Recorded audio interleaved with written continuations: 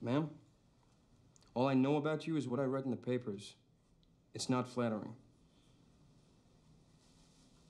I moved to Washington a year ago with my son and daughter after my husband passed. And the assassins were frequent visitors to your home.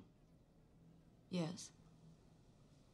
Well, you don't even deny having been acquainted with John Wilkes Booth and the others behind bars? No, sir, I do not. My husband died a drunk, Mr. Aiken, and left me loads of debt. I had to support my family, so I rented rooms to boarders. Those men were customers, nothing more. And you never considered their allegiances?